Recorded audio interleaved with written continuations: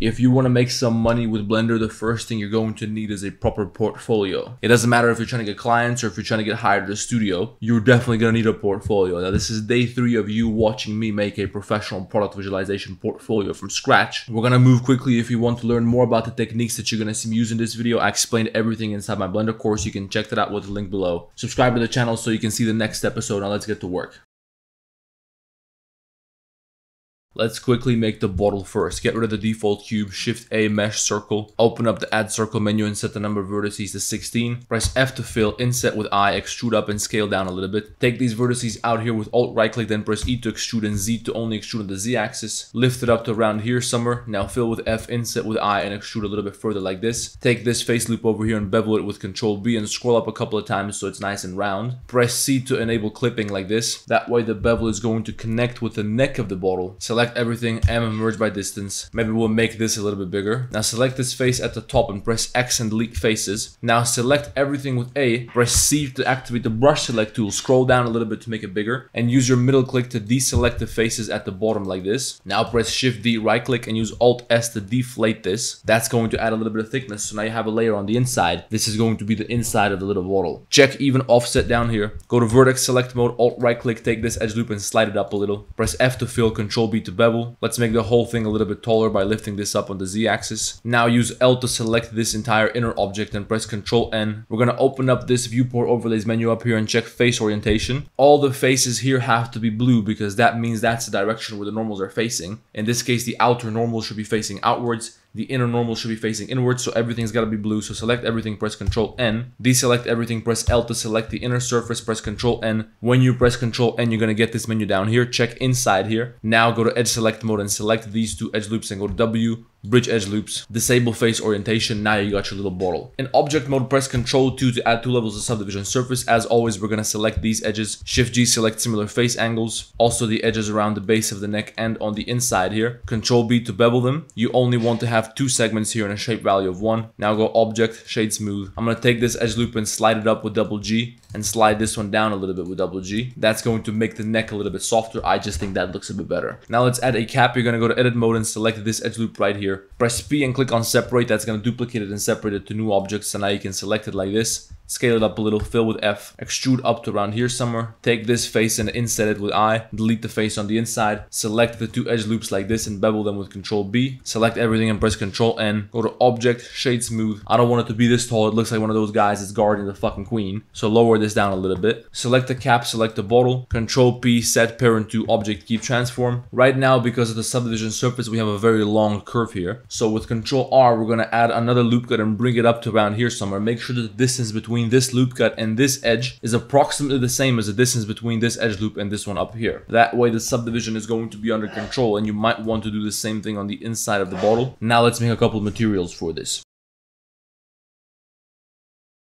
Go to the shading workspace, select a cap, add a new material, name this cap. Go to material preview up here, change the base color to black. We're going to reduce the roughness a little bit. Now select a bottle, add a new material, name this glass. Get rid of the principled node. With Shift A, you're going to add a glass node. Plug that into surface like this. Set the color to orange. Reduce the brightness a little bit so it looks brown. And we're going to slightly increase the roughness. Now let's put together a label which we're going to put on the front of this bottle. And then when we do that, we're going to be able to construct the environment. As always, we're going to go to Canva, but you can also do this in Photoshop or in PaintNet or any other program which is going to allow you to create an image with a transparent background. In fact, the background doesn't have to be transparent because we can just use a glass map. But anyway, go to create a design, custom size. We're going to set the width to 1024 and the height to 2048. Create a design. Now let's change the background color to black, because when you go to Blender and you open up the color wheel to pick a color, you have hue saturation value. Black means that the value is set to 0. And you can use this to control a property such as the roughness of this glass, for example. Or we can use this to mix 2 shaders. We're going to do this in a second. But this black color is going to mean that this is supposed to be transparent, and the white color is going to mean that this is going to be opaque. Opaque means opposite of transparent. Now go over here to text and click on add a text box. We're gonna write something fancy right here. I don't know how to create this letter right here, so I'm going to go to Google and type in Spanish alphabet because I think that this letter is in the Spanish alphabet. Turns out they got every letter with that little wiggly shit at the top, but they don't got E. So here's what we're gonna do instead. We're gonna go to Canva. We're gonna add a new text box where we're gonna write this letter right here. I have no idea what you call it. You programming guys are gonna know what you call this thing. Now this is a separate text box. We're just gonna place it right here. Fuck it, we're good. Let's change the font to something fancy. I'm gonna go with this one right here because I like this one. We can do the same thing for this little worm shit. We can select both of these items and group them. We also need a full stop over here at the end, which is gonna require us to expand the text box a little bit. Now add another text box where we're going to write this word right here. Place that somewhere around here. And finally, we're gonna duplicate this one more time. And over here, we're going to write this word that I can't pronounce. This text box has to be a little bit smaller. Now select all three of these and scale them up with Alt like this. And once this is done, we're gonna go over to File,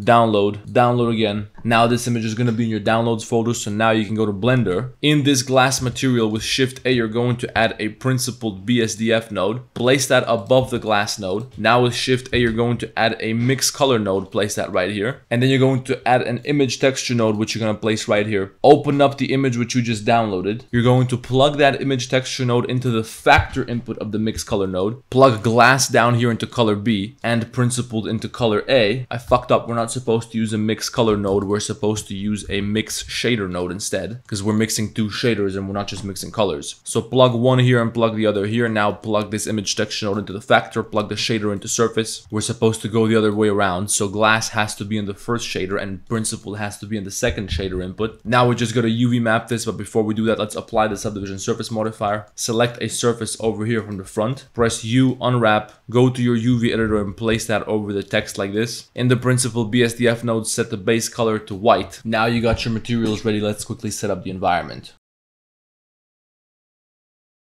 This environment's going to be extremely simple. We're going to go to the layout workspace. With Shift A, we're going to add a plane. Scale that shit way up like this. We're going to go to side view where we're looking at the text, and with Control Alt 0, we're going to align our camera here. And now this plane doesn't have to be as large. You want to make it as small as possible, but you have to make sure that you don't see the edge of this plane in the camera view. And it has to go pretty far back. So we are going to scale it up a little bit more and push it backwards like this. Now you're going to subdivide this plane a whole bunch of times with W subdivide. And after we subdivide it, we're now going to use a displacement modifier to make it look like liquid. So go to the modifiers tab, add modifier, deform, displace. Click on new right here to generate a new image. And now you're going to go over here to the texture workspace. Here you're going to change the type from image or movie to clouds. And clouds is going to allow you to make textures of all sorts. As you can see right now, it looks like Minecraft when you use that setting where it generates the ridiculous mountains in your world. So we're going to go back to modifier properties and change the strength to something like 0.1. I can't really see anything, so go to materials, add a new material, make this material black and reduce the roughness so it's shiny. Object, shade smooth. And now back in the texture properties, you're going to change noise basis to Voronoi F4. That looks a little bit more like water. Increase the depth to something like 4 or 5. Increase the scale to 0.5, 0.6, 0.8. Play around with these settings a little bit more until you figure out something that looks a lot like water. I'm going to subdivide this one more time, even though it's going to slow shit down quite significantly, but it's going to look better. I think this looks pretty good. Now we're going to lift this up above the scene like this. Go to camera view and we're going to rotate this a little bit around the Z-axis, then rotate it sideways like this. Select the camera, go to output properties, change the resolution to something like 1280 by 1280. Now press G and double Z and move your mouse down to move the camera backwards, but then go to camera settings. Increase the focal length like this. Now with Shift A, you're going to add a plane. You're going to align that plane with your view. Now scale it way up. Press Z to move it backwards on this local Z axis and place it somewhere around here. We're also going to set a pivot point to 3D cursor, Shift S cursor to world origin. Now select the camera and press R and double X to rotate this around its local X axis. That way we can change the way the camera sees the scene and it's going to look a little bit better. Now we're going to switch over to the Cycles render engine, go to rendered view, and now we can start messing around with the lighting. I currently got an HDRI. I don't like how the HDRI works, so I'm going to go over to the shading workspace. Switch here from object to world. Now change the background strength here from 1 to 0. Now when you go to rendered view, it's going to look almost completely dark. So first of all, with Shift A, we're going to add a new area light, which we're going to place above the scene like this. Scale that area light up. Go to lamp settings and increase the power. It's going to be a lot better if we rotate this by 90 degrees and place it to the side like this. Also scale it up on the Z axis. Now while your 3D cursor is still down here and your 3D cursor is the pivot point, you're going to duplicate this light with Shift D. Rotate it around the Z axis until you place it on the other side side like this. We just want to place it in the background here so that when you look at this from the camera view, you have this little light edge over here. We're also going to scale this up on the z-axis, and that way this reflection is going to expand up to this part as well. Now we also need some light over here in the front, so duplicate this one more time and bring another one of these over here to the front like this. As you can see now, when we rotate this around the z-axis, you have this reflection in the front. We're gonna have to make this light a lot wider to make the reflection lighter.